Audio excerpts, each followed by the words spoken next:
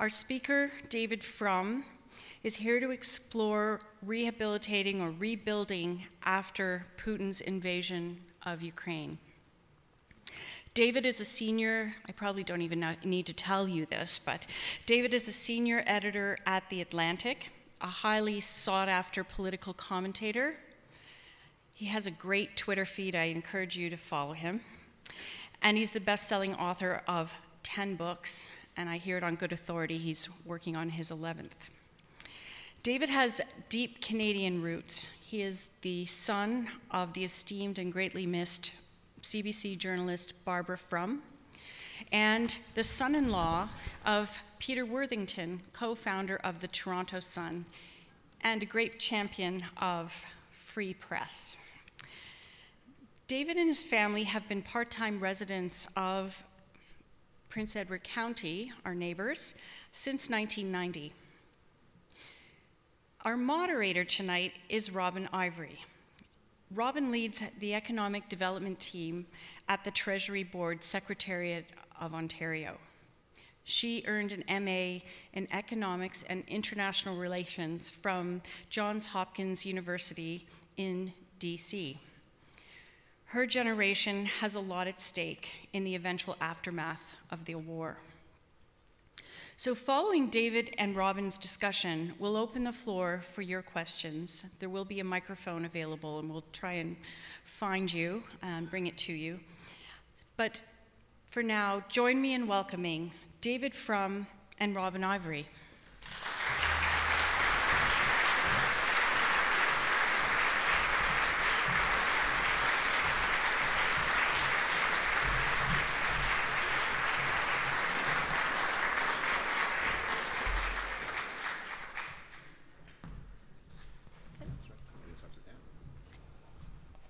Mic check. Is this working? Good? All right. I'm doing this wrong. They look a lot easier than they are, I think. Yes. Okay, well, thank you so much, Barb, for that wonderful introduction. I am absolutely honored to be here this evening with David talking about the Ukraine-Russian war. Sorry, I'm still baffled by my headset. We'll give him a moment. Yes, all right. Let me see if I can figure this out.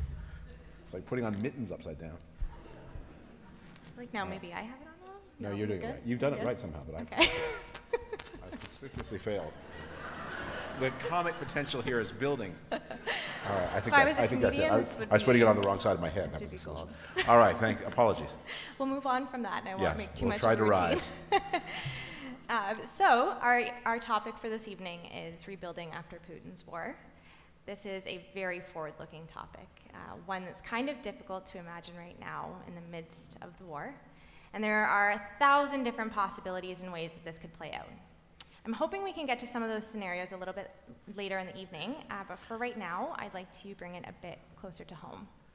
As Canadians, we have many of our own issues. We're facing a housing crisis, potential for a recession, inflation, our own political woes. Global crises seem to pop up every morning in the news cycle. The list could go on. So my question to you, David, is do you believe that as Canadians, we are obligated to engage in the war and support Ukrainians in fighting off the Russian invaders? Well, Robin, thank you. And thank you all for being here. And I'm so excited to hear that this is a return to normal after COVID. I'm honored by the reception. I understand that normally to get a crowd as attentive as this, you have to bring the Stanley Cup with you. I haven't done that, so I'm very grateful.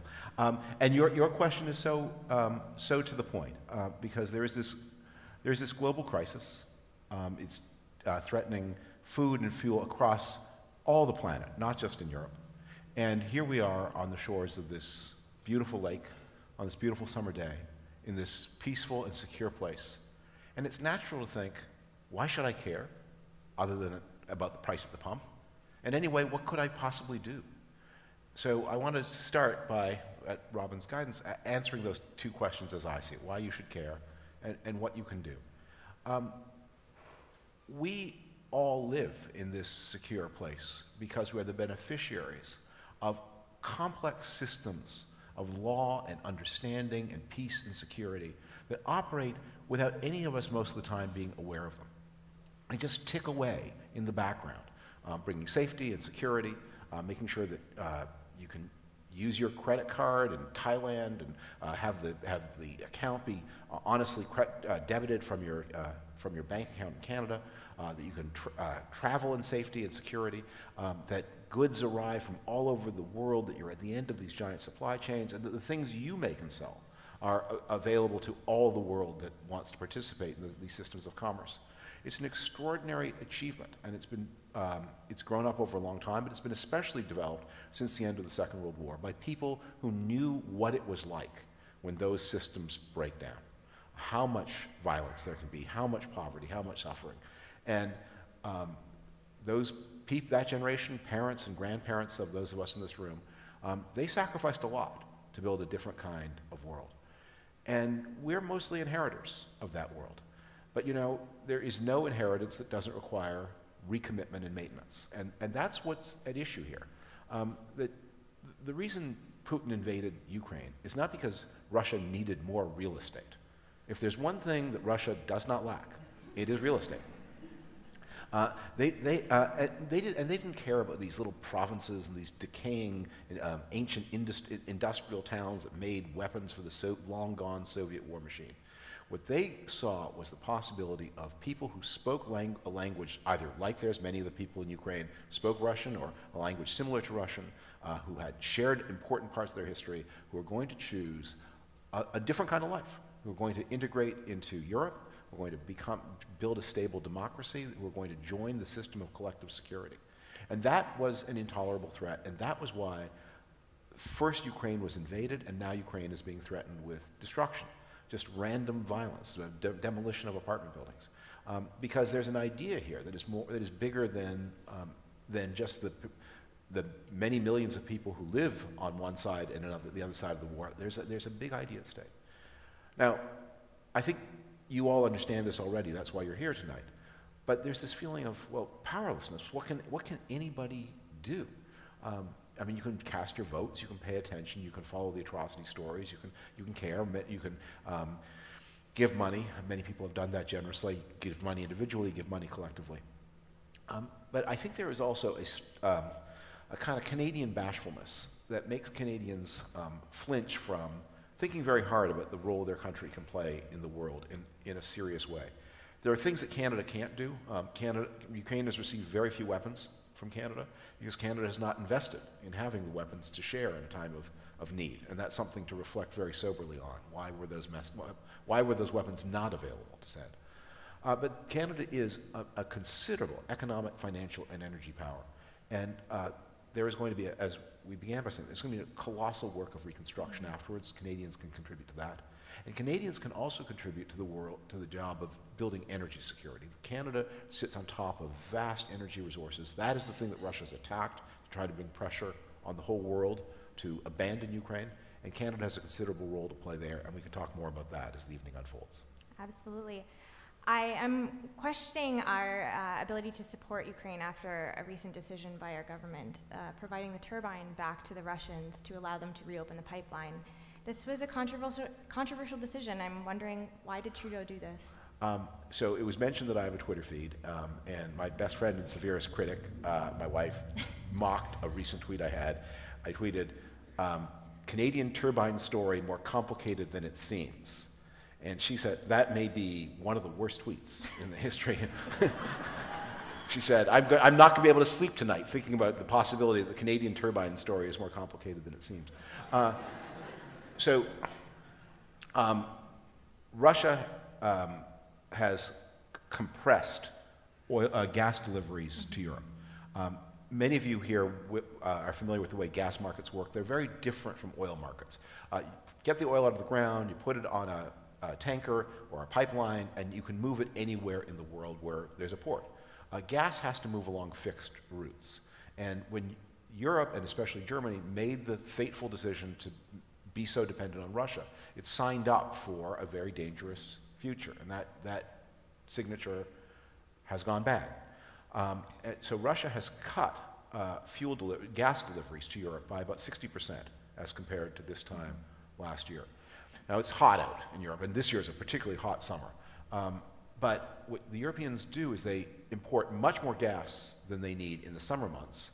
They store it in giant caverns underneath the ground or underneath the North Sea, and then they draw those reserves down in the winter. So when Russia slows the delivery of gas in the warm weather, that's an attempt to put its thumb on the arteries of Europe against the winter, to make them more dependent when the weather turns cold.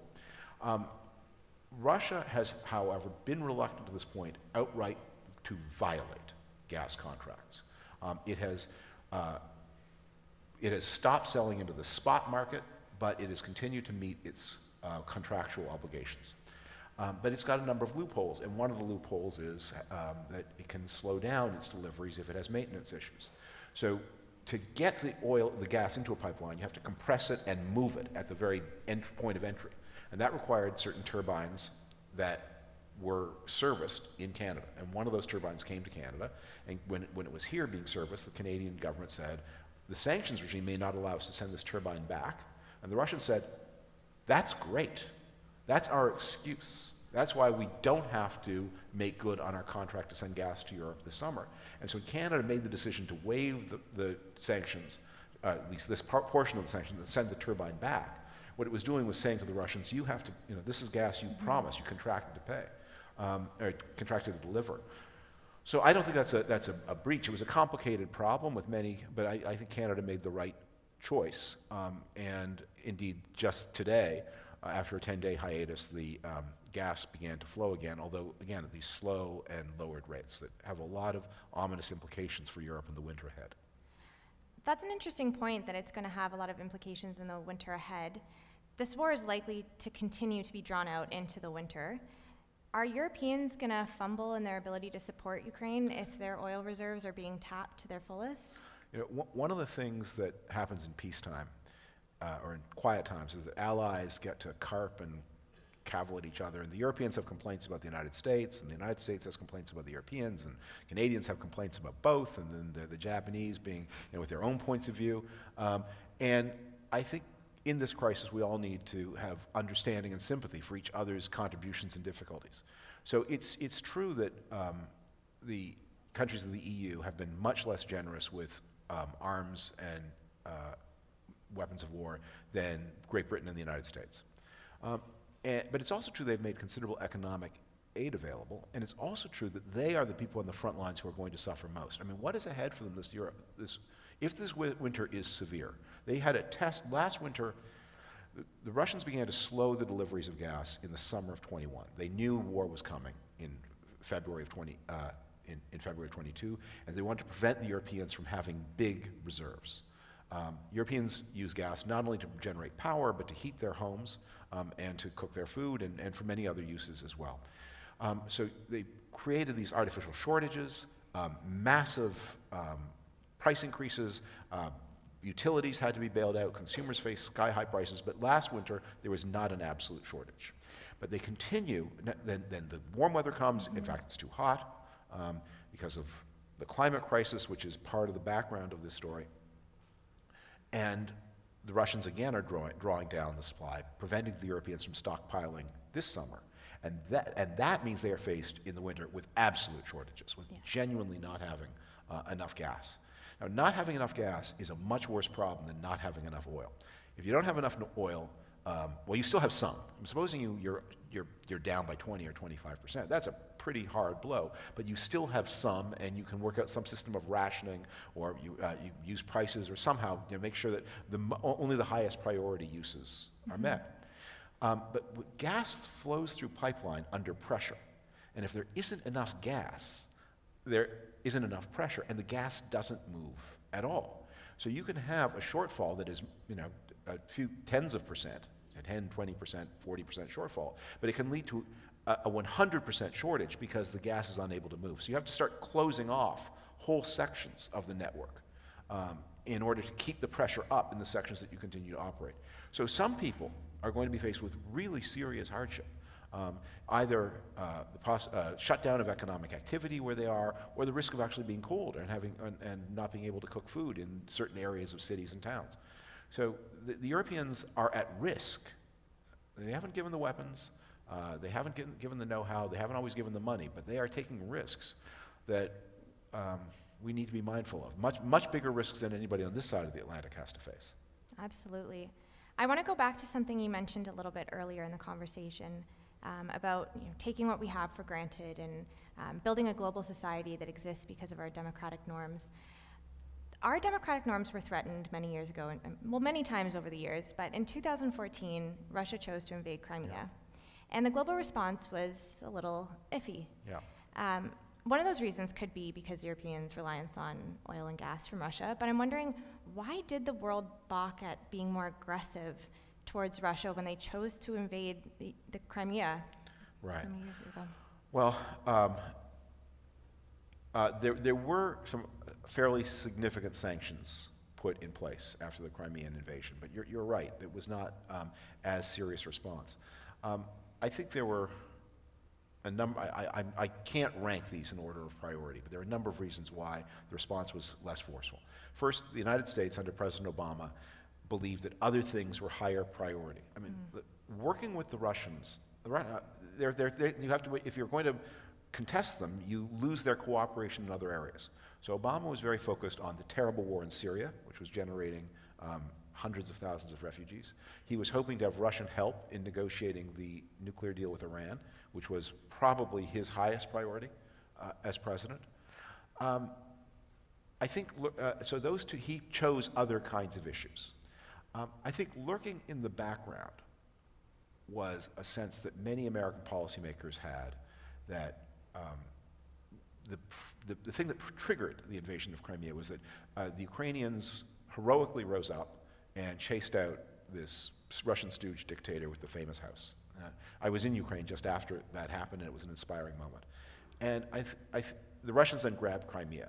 I think there was a view in Obama's Washington that if the price of liberating Ukraine from its Russian stooge was the loss of Crimea, that was not a bad trade. After all, it was only an accident that Crimea was included in Ukraine rather than being part of Russia. The majority of the population there were ethnically Russian and spoke Russian. Russia had important equities, a naval base in Crimea.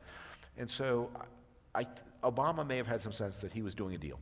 Okay, we'll let you let us have the democratic world have the rest of Ukraine. You can keep Crimea. And anyway, I'm focused on Syria, and I'm trying to get Russia to help me with the Iran deal. One more thing that needs to be said, and because this just shows you how complicated these decisions can be. Remember, until 2021, the United States had a very significant military presence in Afghanistan. And Obama had raised that, I'm now going to forget, but he had had a big Afghanistan surge, and that surge had not yet been completely wound down in 2014. So I'm not going to remember, but there are still probably tens of thousands of Americans in Afghanistan.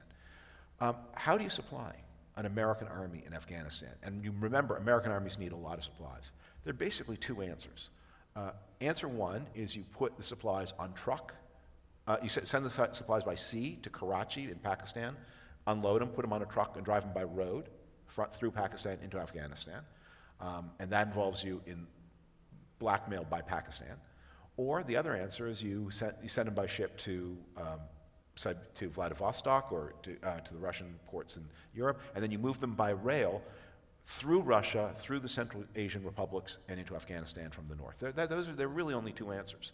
So so long as you have a big army in Afghanistan, you're dependent on either Pakistan or Russia, or maybe both. And one of the things that Biden did, one of the reasons Biden was so determined to get the Americans out, and that was a very cold-blooded decision, and abandoned, we all saw the images. We know the Canadians are taking many refugees. I mean, women are not allowed in school anymore. It's a horror. But what the United States regained by that very tough decision was freedom of action against both Pakistan and Russia that it didn't have before, because so long as your army was in Afghanistan, your hand, like Aesop's monkey clutching the nuts inside the vase, was trapped inside the Afghanistan vase and at the mercy of either Russia or Pakistan or both. We've been looking a little bit towards the past, but of course our topic for the evening is rebuilding Ukraine post-war. I'm going to ask a very general question, just because I think a lot of us are thinking this and wondering, what's your opinion on when the war will end, and how could it end? I'm not going to hazard a guess on that. We all hope it ends soon, and we all hope it ends with the liberation of the conquered territories of Ukraine. But we have to be prepared for the fact that it could stumble into a stalemate for a long time at a reduced level of violence, but at still considerable violence with a lot of human suffering. But every war does end, every war must end, and so we need to start thinking about that now. And we need to reckon with just how big a problem this is going to be. And just as a way of, and I've been doing a lot of work on this, and I've been obsessed with this issue. I am in no way a Russia expert, I have no way a Ukraine expert, and I have colleagues at the Atlantic who really are, so I leave that part of the story to them. But the part of the story I got interested in was the Reconstruction. When Eastern Germany was reunited with the West after the fall of the Berlin Wall, there were 17 million people living in Eastern Germany. It cost about $1 trillion American over the next decade and a bit to reconstruct East Germany. Now, that money included things that Ukraine won't get. The East Germans instantly qualified for West German levels of pension. They instantly qualified for entry into the West German, for a much higher level of for the higher level of public services they have in West Germany, and nothing like that is going to be offered to Ukraine. But the physical damage in East Germany was less. Things were dilapidated and run down, and some of the damage from the Second World War. If you visited Berlin in the 80s, there were still big parts of the center of the city was still fields of, I mean, it was no longer rubble, it had been cleaned up, it's still vacant fields where a city had once been.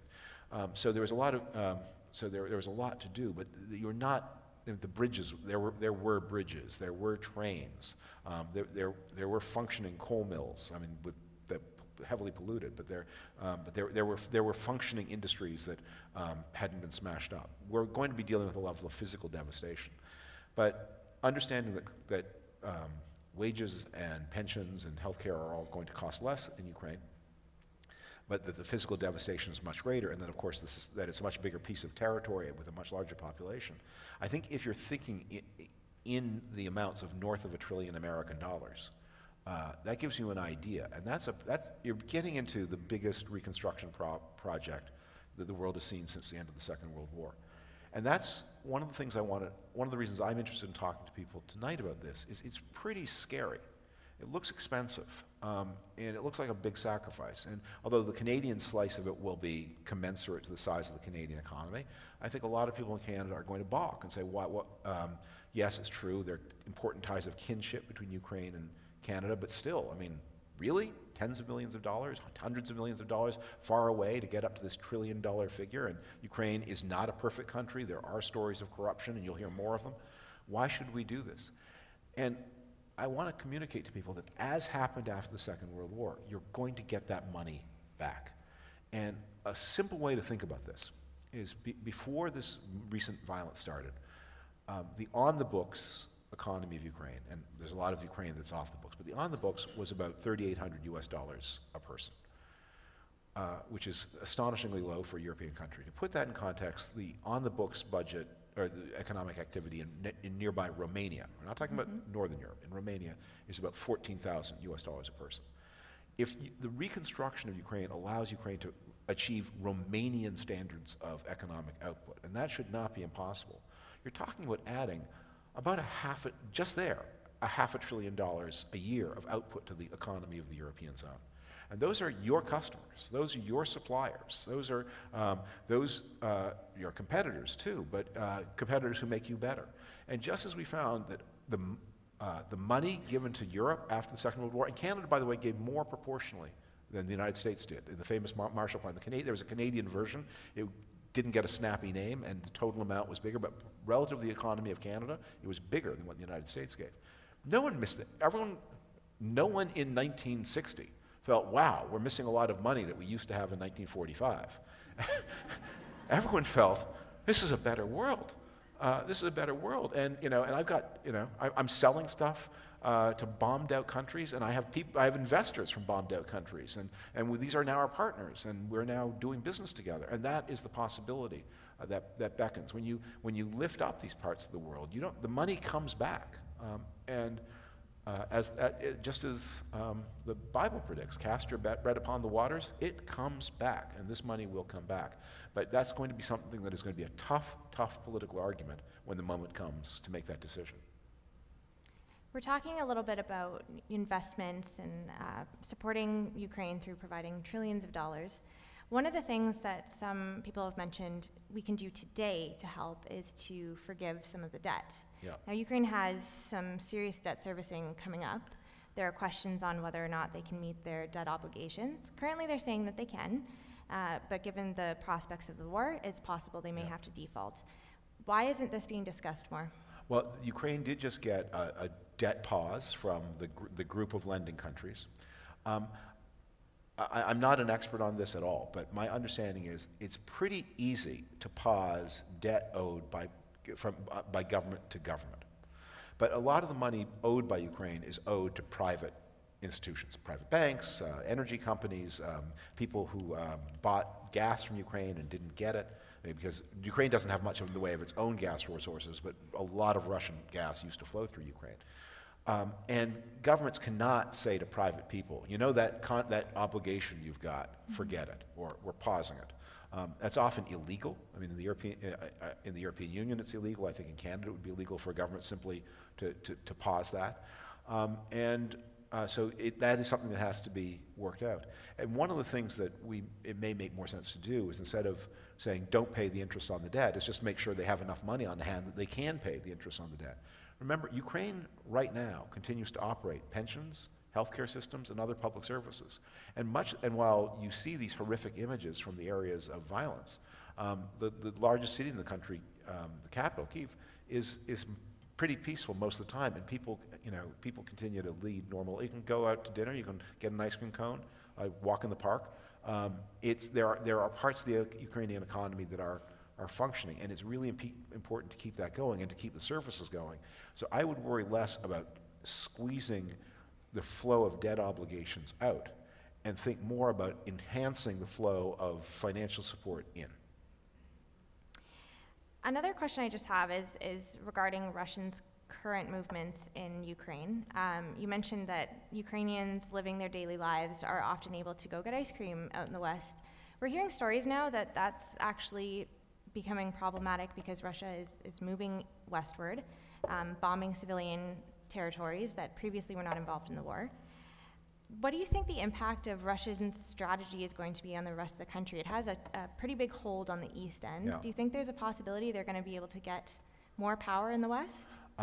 What it looks like, and I'm no kind of military expert, but it looks like that when the mobile part of their war failed, that they're now trying, that their present strategy has two parts. One is to squeeze the economies of Europe and all the world, Europe through fuel, the rest of the world through food, to try to pressure the world into abandoning Ukraine. And then the second part of the strategy is to use random terror against the Ukrainian people to break their nerve. And the terror is becoming more random.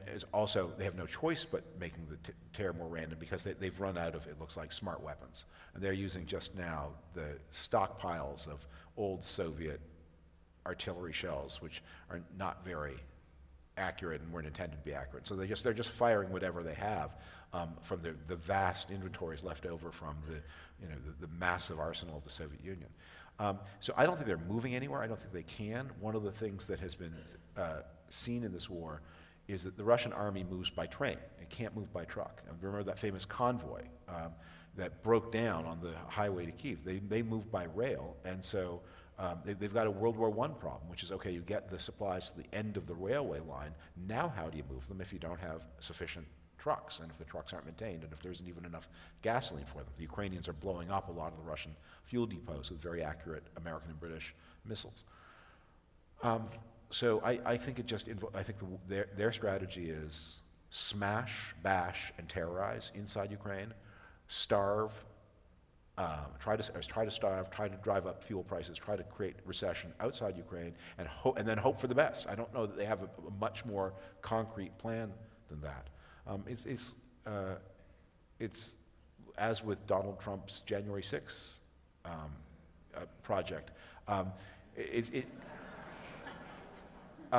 the Nice fact word that for it, project. it's the fact that it's not a good plan doesn't mean it's not a plan. And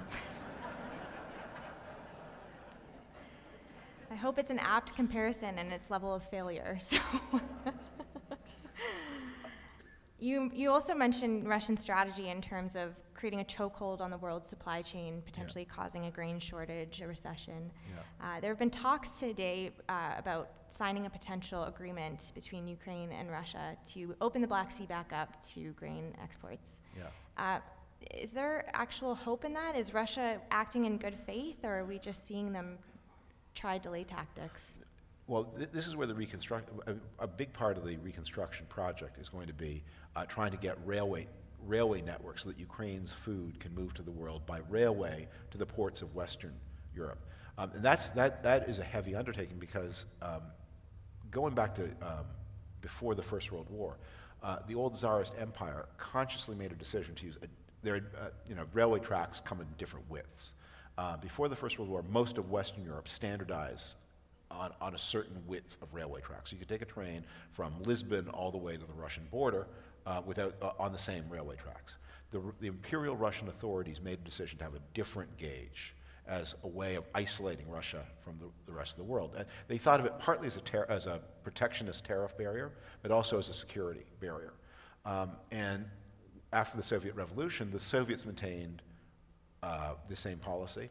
And it was one of the factors in Hitler's defeat in his invasion in 1941 was that you could not easily put a German railway car on a Russian railway track or a Soviet railway track. You had to do a lot of engineering of the car. You have to change the car, you have to change the track, and so that inhibited the ability of the German army to supply itself when it invaded. And that was the point of it. Well, the Russians and the Soviets and then the Russians have never changed that, and Ukraine is still on the old Russian railway gauge. So we need, one of the early things that's going to have to be done is to build railway networks for Ukraine that have European gauges, so you can begin to think about, instead of moving the grain out by sea from the Black Sea, where it's subject to Russian terroristic attack and seizure, to move it by rail into Europe, to Poland and Germany, where it can then move by ship from Polish and German ports. That's going to be part of it. But I think everyone should assume, I mean, Lavrov, the Russian foreign minister, gives interviews every day in which he says these outrageous things, and you think that we can see there's no good faith.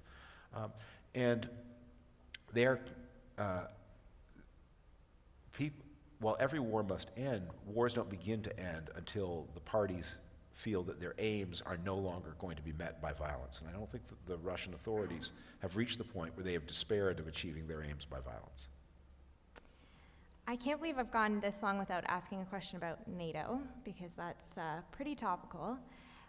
How will being part of NATO aid Ukraine in rebuilding its economy? Is there a linkage there? Are they going to receive extra supports? And what's the timeline here for? I doubt they're going to be part of NATO anytime soon. Sweden and Finland have just joined. I personally hope to see Ireland join soon, but Ukraine, it's not going to, because, look, Ukrainian is the American Express Platinum card of alliances. What you get the dues are pretty heavy, but what you get is the American nuclear guarantee. And it's hard to imagine the United States extending a nuclear guarantee to Ukraine before there's an agreement, some kind of agreed peace. But otherwise, the United States is entering into an existing conflict and entering into it with a nuclear guarantee. That's a heavy thing to do. The big hope for Ukraine is to get rapidly on the road to the European Union. They're not going to be able to join the European Union for a long time, and Europe is going to have to make some important adjustments. I mean, Europe has a rule, for example, that for new entrants into the European Union, you have to sign up to use the euro currency, and that's going to be a difficult thing for Ukraine to do. So they're going to be on a track, but what they need is to be assured that their goods and services are going to move into Europe, that people can move back and forth freely, that Ukrainians have, and that's, there's a lot of talk about resettling Ukrainian refugees in North America, and God knows there's ample need for their considerable contributions. My wife and I have 3 living in our house right now, but it's going to be a very different. No. It's just a fact. But it's it's going to it's going to be a different thing to be a Ukrainian in Germany as of right, as a candidate member of the European Union, than as a refugee in North America. Being a refugee is a deeply alienating experience, and if you can spare people that, say no, you can just be a European who's mobile. You're a European now. You're going to be mobile on your way. You go to Germany, you work there while you need to, and then you can return, and without feeling like you've said goodbye to Germany forever, you can come back whenever you want. Well, I did misspeak there, and that's why you are the expert. I did no mean the European Union and not NATO. However, NATO is playing a large role, as we can see, in warding off Russia against potential future invasions. One of those potential future invasions that has caught the world's eye right now is going through Belarus and cutting off Estonia, Latvia, Slovenia. Is there any merit to that? Are we going to see more Russian aggression? Are we going to see more, large-scale invasions? In the spring of 2015, I took my son Nathaniel on a tour of the First World War front, and one of the things that I was constantly trying to show him as we studied the First World War, because there's this idea that the people in the First World War were imbeciles and weren't as smart as us and couldn't see the things we see. And you have to understand that people in war sometimes face problems that they can't solve with the tools that they've got. And when you see what is it like to fight a war by railway without trucks, that means there are things that look feasible on the map that actually can't be done. And so because Russia is now so dependent on rail, they can't move armies around the way you can if you're playing Risk or some other board game. It's just they are going to lose their ability to move, and that's why they're relying on just pounding and barraging and attacking and shooting. Because after you move people, you have to feed them. So you don't have it doesn't just you move the army once. It's every day you have to bring a ton. Remember what I was saying about Afghanistan. I mean, the tons of supplies. And obviously, Russian soldiers are not as well cared for as American and NATO soldiers. But they still need a lot of food. They need a lot of water. They need a lot of fuel, and they need a lot of weaponry. And if you don't have the wherewithal to move it, you can't do these things. So I think that part of the war is I don't see a lot of future for it. I think what I see is a war terrorizing civilian populations. So let's say that Russia does lose, and the future of the war is that Ukrainians are victorious, they reclaim their land. What happens to Putin? Do you think that Russians will still support him, or is that going to be the end of Putin?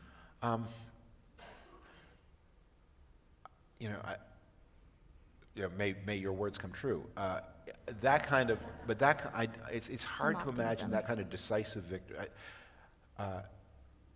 The only way I can imagine a decisive Ukrainian victory is if there is some kind of domestic political collapse in Russia first. That is, it's not that Ukraine wins and then the Russian state collapses. The Russian state collapses and then Ukraine wins. And that has been the pattern in many past Russian wars. I mean, you sometimes hear from, I tweeted something, this is more successful than my turbine tweet. But if you look at the history of Russian wars since the beginning of the 20th century, again and again you see that Russia has tended to lose and then to have political convulsions. In 1905, when it fought Japan and had a terrible military defeat, and then there were uprisings across Russia that were ultimately crushed, but that forced the Tsar to concede some level of liberalization. The First World War, of course, ends in the Russian Revolution, the Soviet Revolution. They fight a war with Poland in 1920, and they lose that war. And again, the Russian Civil War gets the Reds do win in the end, but it intensifies the Russian Civil War, and so it goes. I mean, the war in Afghanistan ends with the collapse of the Soviet state, and not because the Russians were beaten on the Afghan battlefield, but because the cost of the war and the social damage. So I can imagine that happening. But I don't see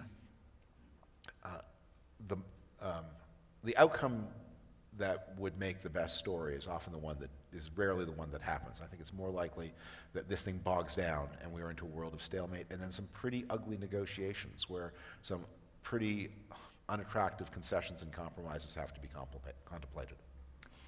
Well, I'm sorry to end on such a No, we got the audience. We'll end on a high note when the audience talks. So I think it's time for audience Q&A, so I'll pass it back over to Barb. Thank you so much. I'm looking forward to more discussion. If you have a question, just put up your hand. Somebody is going to come to you with a microphone, although I can't see them. And maybe keep your questions kind of brief so we can get through as many as possible. David will indulge us.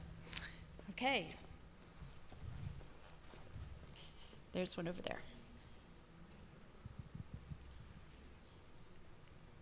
Thank you very much. Sir, thank you very much. Great insights. Much appreciated.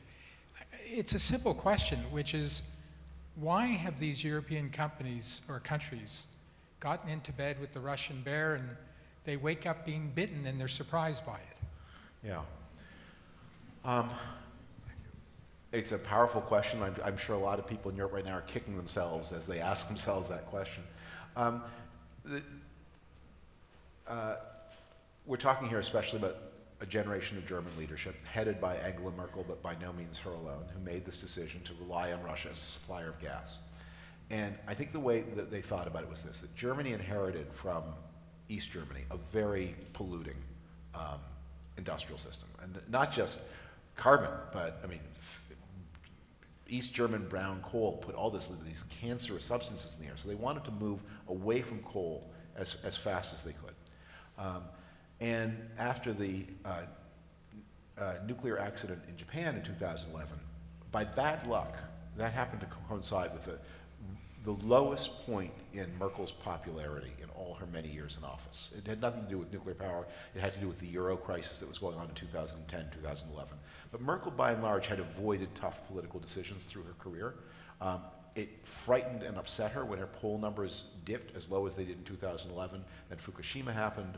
There was a strong anti-nuclear movement in Germany, and by issuing the promise to end Germany's civilian nuclear program, she could bid, and it did. It was very popular. Her poll numbers recovered, and she went on to the rest of her long political career.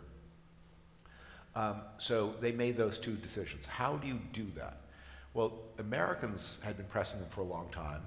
As natural gas in the United States and Canada has been coming in more and more into supply over the past decade, buy it from us. We're safe, we're reliable. You hear this message from Canadian politicians a lot. You know, we provide ethical, clean, and secure energy. But the Germans said, yeah, but your gas comes in liquid form. It has to be dug from wherever it comes in North America, moved through a pipeline to a port, compressed by a giant series of compressors into the point where it's liquid, and those plants are incredibly expensive, $5 billion typically, and then you put it on a ship and you bring it across the ocean, and then it comes to Germany, and then it has to be opened up again, decompressed, turned back from liquid into gas, and put into a pipeline. The Russian gas is way cheaper, and we are going to gamble that the cheaper Russian gas is going to get us to the green future that we contemplate, and that turned out to be a fatefully terrible gamble.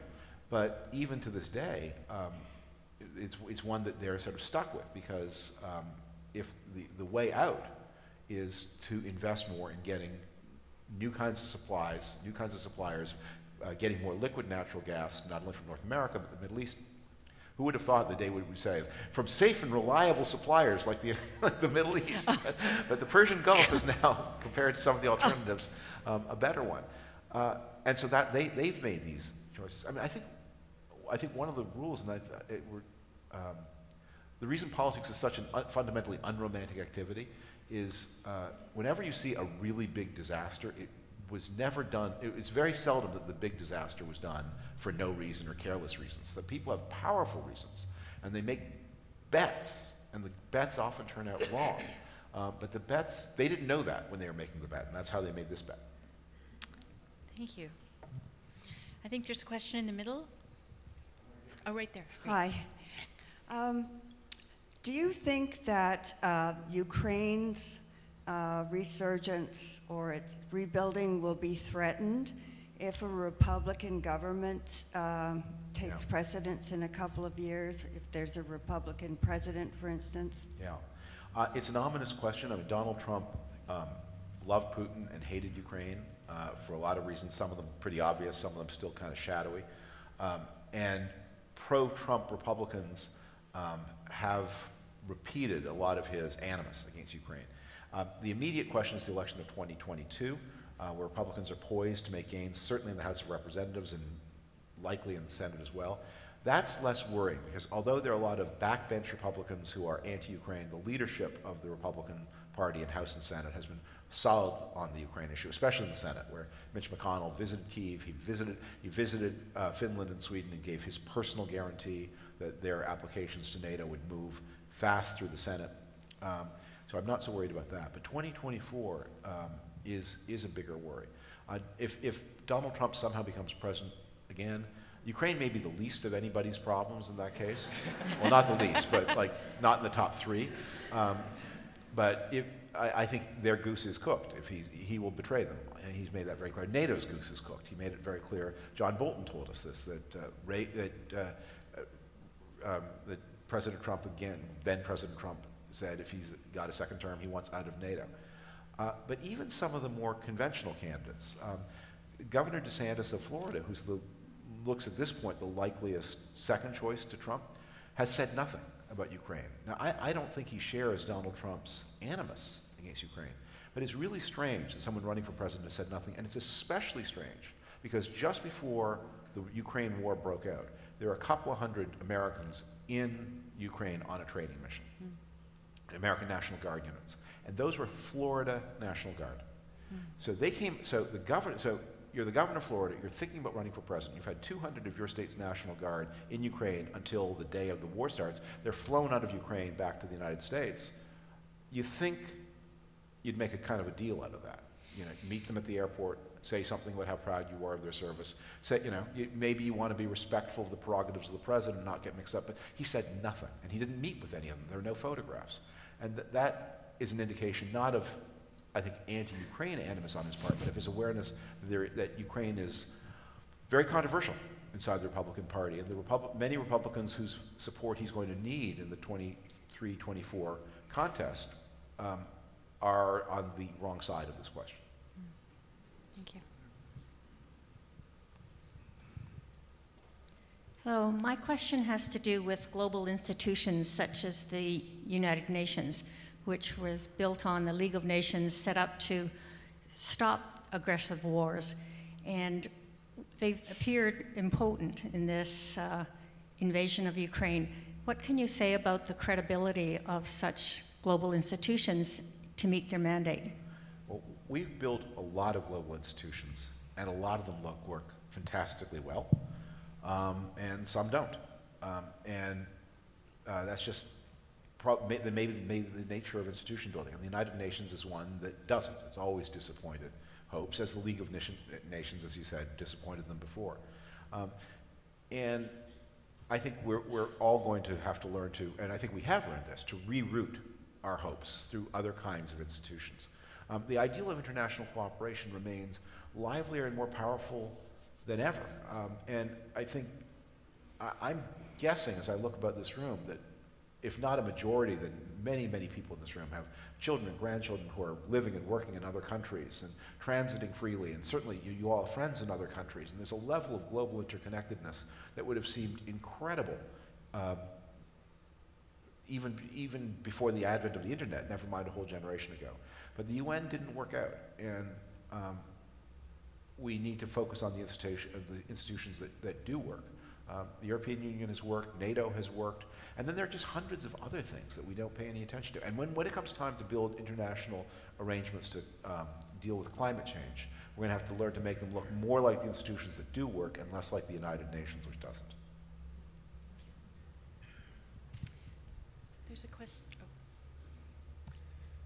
Thank you for coming. The war seems to be dragging on quite a bit, and Putin's using up a lot of weapons, a lot of people, and he's busy scampering around to China and Iran and Turkey.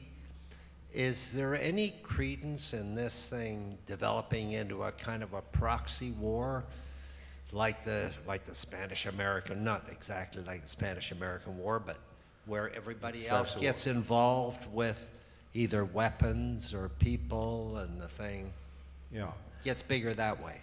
Well, I see what you mean. I think the phrase proxy war is is pointing us in the wrong direction, because a proxy war is one where there's kind of a war where both sides actually kind of want to fight the war for some reason of their own, and they pick an area that is sort of isolated from, that protects them from direct conflict with one another, but allows them to test. And that's what happened in the Spanish Civil War. It became a way for the fascist powers to fight ultimately the Soviet Union, test weapons, test techniques, test ideology in a war that neither party was especially, both parties were glad to fight. I don't think anything like that is going on in Ukraine. I mean, it is, the Western world is indirectly involved through the flow of weapons and money. But I think no one in the Western world wants this. I mean, it's not a proxy for anything, and no one wanted especially any conflict with Russia. I mean, the reason we're in this fix is actually some of our most important allies in the world trusted Russia to be a reliable partner in energy security. They were not. No one in Germany was looking for a quarrel with Russia. They were looking for enduring trade relationships on their way to their vision of a green energy future. But we do have to make sure it's going to be important to keep it contained, and that's going to be hard, because the Russian plan is, to make people suffer in Egypt. To make Egypt is the largest wheat importer in the world. They are going to suffer terribly through this. To make people suffer through Africa. You saw, I mean, you've seen that organized African states are very reluctant to say anything on behalf of Ukraine. They just see this explosion of violence that has nothing to do with them, that is risking the stability of their institutions through food prices. It's going to be important to try to deal with all of those problems and to take seriously the food needs of Egypt and other countries. One of the real villainous parts of this story, I've written a lot about this for The Atlantic, is you probably have a vague, you'll read these things about how Ukraine and Russia are these huge wheat exporters, together a quarter of the world wheat market. And you'll say, I sort of have a recollection of the United States being a large wheat producer. What happened? And the answer was, in 2005, the Bush administration, of which I was a part, in one of their less glorious moments, passed a mandate that required that all fuel sold in the United States be made 10% out of ethanol derived from corn.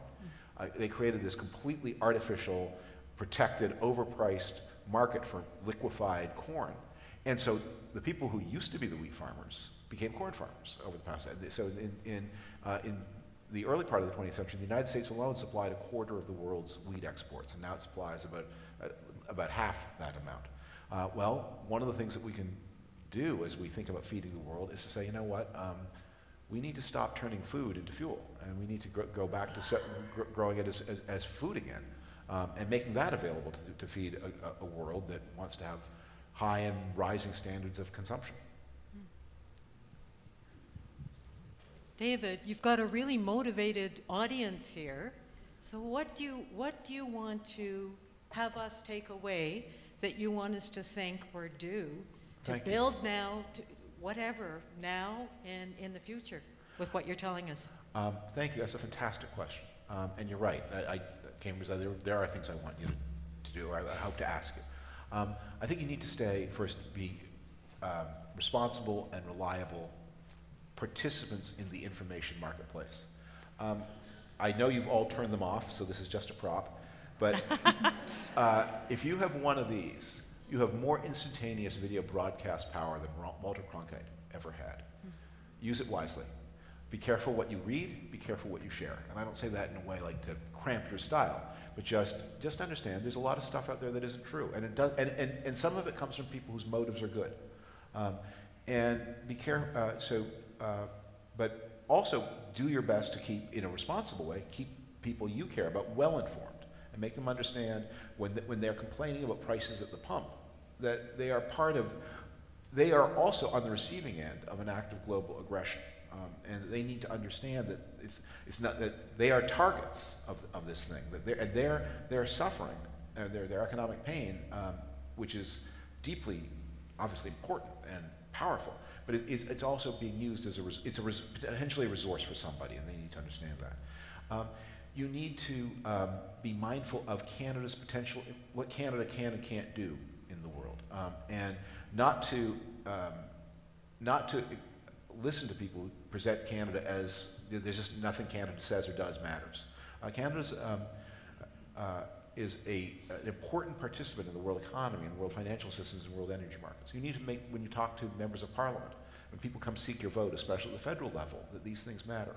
You need, I hope you will, when the time comes, and it's going to come soon, when the cost of this project is presented, to say, you know what, this looks like an investment worth making. This is not charity exactly. It is, in the very short run, it's going to feel like charity. But in the long run, it's going to return to you. I hope we all come away with this with gratitude and appreciation for the world, for the interconnectedness of the world we live in. All these things that people have done together since 1945. And you know, it's real easy when you look at all the human arrangements we've made, think, this is not as great as it could be, not as great as I wish it were. I can think of all kinds of ways it's defective. And to lose sight of, my God, you know, what a world we live in. What a world we live in. What things are possible. How much wealth and freedom and security so many people have, and how many more people have it than just had it as recently as the year 1990, and how many more people could have it again. And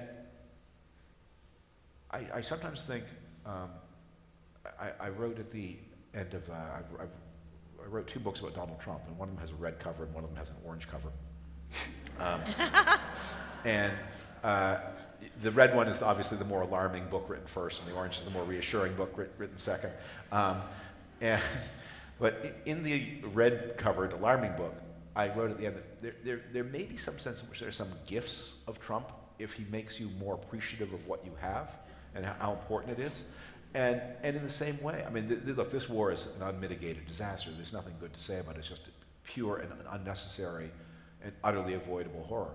But it has, among its consequences, if it makes us feel more grateful for what we have had and more determined to uphold it, even if it seems to cost us some tax dollars in the short run. Great. I think we'll just take one more question, Paul. Hi. I wondered if you'd comment on the role of the oligarchs and the freezing of their assets, or just your thoughts on that. Yeah, well, at the beginning of the war, there was a lot of talk that by squeezing the oligarchs, these very wealthy Russians who control important economic assets, we would change the political dynamic in Russia. And one of the things we've done is we've just conducted a live-fire political science experiment, and we discovered it turns out the oligarchs don't have any power.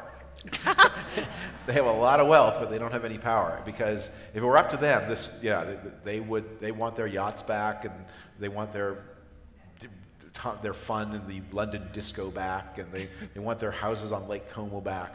And I'm sure there are a lot of people who inwardly are thinking, for what? What?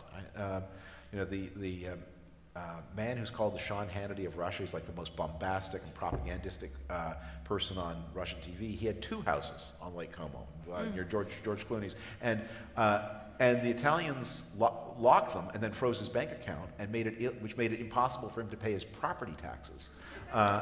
And the result is he forfeited both the properties which have been auctioned off. So how does he feel about that? Not too good. But he's not changing what he says on Russian TV, because losing 2 houses on Lake Como is better than being in prison or dead. So I think we've learned something about that. In contrast, and if this is the final question, we've learned something about the power of opinion in the democratic world. I mean, that one of the things that it's been amazing to see that Putin was really he was counting on everyone to get demoralized. He was counting on people to see higher prices at the pump, higher prices at the grocery store, and say, you know what, this isn't worth it. Give me my cheap gasoline. Give me my cheaper bread. Why is beef costing so much? Because of some faraway war.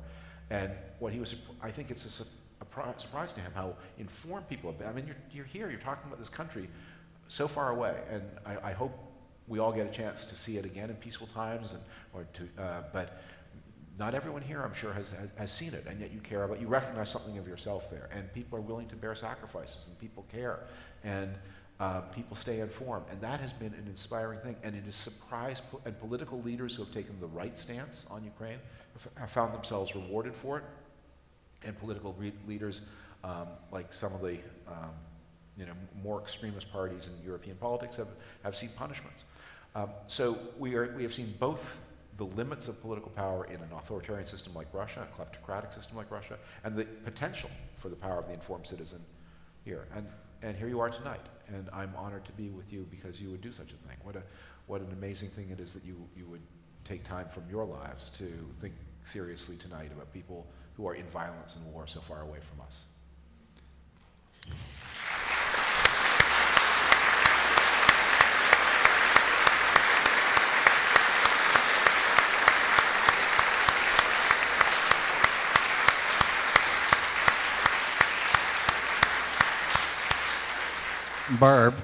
Barb. Yes. I'm being inundated with people who want to have a question, and since I've used all the other parts of the room, I'd like to have one question from this side. You okay with that, David? Sure. Excellent. Thank you. You've talked about the U.S. role in this conflict. You talked about the Canadian role. Can you make a comment about China's role? Considering the fact that China itself is encroaching in the South China Sea, on Thailand, on the Philippines, on Japan, where do they stand in this conflict? Yeah. Well, that's an important question. I mean, in some ways, they're the next act, because one of the things we're testing is authoritarian systems look at the arguments of democratic countries and the rancor and all the hubbub and all the range of views that get expressed, and they look at that and they see that looks like a sign of weakness to us because we feel single-minded, we suppress those kinds of discussions. And I think there has been, especially because with the rapid growth of the Chinese economy and the apparent success of so many aspects of the Chinese model, I stress apparent, but the apparent success, they've developed this cult, this leader cult. They've developed this nationalist ideology, and they have been thinking the world was maybe ready to be remade by them. And I think that they're watching this and thinking, just as Ukraine is a place where many people speak Russian and yet it has freedom, and that's scary to Russia, or the leaders of Russia. So the Chinese look at Taiwan and see a place where people speak Chinese. And have a lively, functioning democratic state and a rule of law and accountability, and that's a danger to them. And so they're thinking some of those same thoughts. I think many people in the early weeks of the war wrote pretty casually about China bailing out Russia as an economic alternative to Western trading partners. I think we've seen that in that sense, China does not have a role. It's not that as we move toward a world in which Europe consumes less Russian gas, China's not going to be able to take it because the pipelines don't go in that direction, and building the pipelines is going to be a huge undertaking that is going to be very costly and may not make sense. But I think the Russians have been hoping that actors like China, actors like, as we saw from the recent trip, Iran, can provide a substitute economic system for them. And let's hope that Russian idea proves misplaced, and that they discover that the Chinese are not going to save their bacon, and the Chinese may be learning some good lessons for everybody about the danger of aggression against sovereign democratic states. Thank you so much. This has been a fascinating discussion.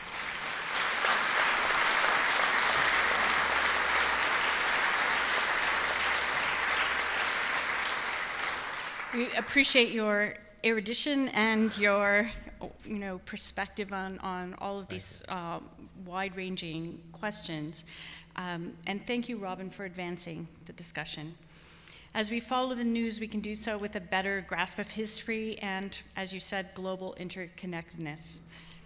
So if you enjoyed tonight's presentation, we have more great things in store for you. On September the 29th, in honor of National Day for Truth and Reconciliation, or Reconciliation, NLC will present Dr. David MacDonald, author of The Sleeping Giant Awakens. This will be in the Alderville Community Center, and it is a free event, so we encourage you to support that. In October, we'll launch a full new series titled Borders and Walls. Perhaps part of this Russian Pale may come through in that discussion. You can find out more in the brochure that was on your seat or on our website. I also want to mention that Furby Books has your red book downstairs in the lobby. It is signed by David, so I encourage you to pick up a copy as you go if you haven't already.